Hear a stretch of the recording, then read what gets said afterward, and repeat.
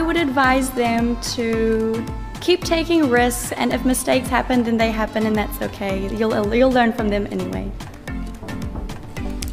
I would probably choose to solve all environmental problems, because ultimately if we don't do that, then our world would cease to exist. So for me, that's one of the priorities at the moment.